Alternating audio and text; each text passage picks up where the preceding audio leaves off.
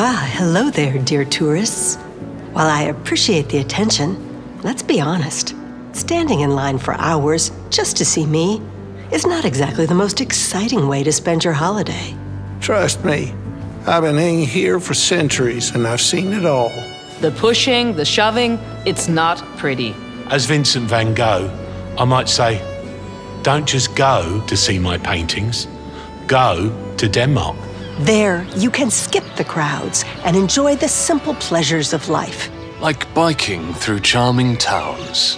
Exploring picturesque coastlines. And let's not forget about Denmark's legendary food scene. Wow! That's the true joy of travel.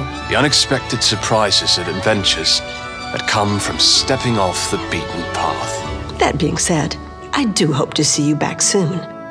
I do get lonely in this museum, you know.